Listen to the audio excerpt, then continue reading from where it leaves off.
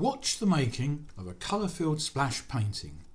The science of string theory and the art of splash painting celebrate the creation of a unified field.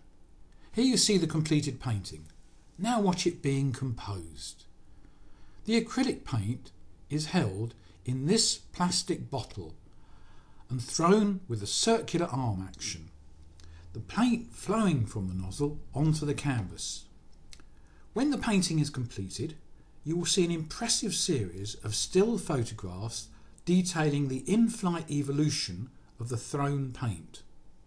The background noise you hear is the rain on my shed roof, and you will also hear the whoosh of the energetic picture creation.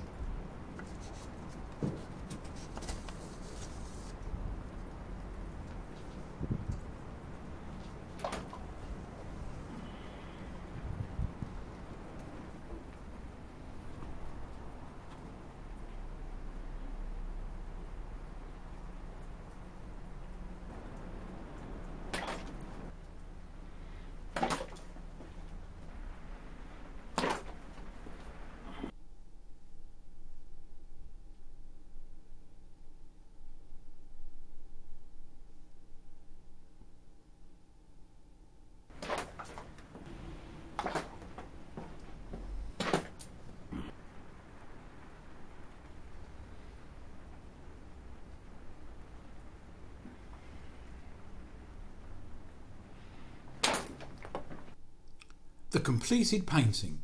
Each splash on the canvas shows the evolution of the emerging paint flow and is called its world sheet. Here are the 5 consecutive in-flight photographs taken at 40 frames per second. The entire sequence covers an 1/8 of a second time frame.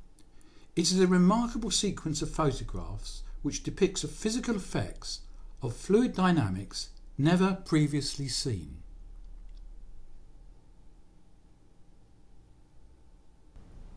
The physics of what we see happens at the nozzle. A thrown paint emerges as a vortex of fluid, similar to the way water empties down the plug hole of a sink. Now, a circularly polarised photon of light behaves in a very similar fashion. So the emerging paint becomes the analogue of the circularly polarised photon of spin 1. This illustration relates to the emerging circularly polarised vortex flow of paint through the nozzle. The energy of the throw increases, the spin doubles to spin 2. Then at the nozzle, the paint flow divides into 2 branches. Each branch is now linearly polarised in a horizontal and a vertical direction, and each branch moves counterclockwise to each other to become the analogue of the graviton. This illustration depicts how the branches of fluid flow become linearly polarised. In conclusion, we see the spin doubling as the open string photon evolves into the closed string graviton. But there is a problem. In the length scale of the strings of paint, this increase in energy is possible. At the Planck length scale of the photon string, it would require an enormous increase in energy, only possible at an event like the Big Bang at the origin of the universe. At this time, the photon, the carrier of the electromagnetic field, and the graviton, the carrier of the gravitational field, would be part of a unified field.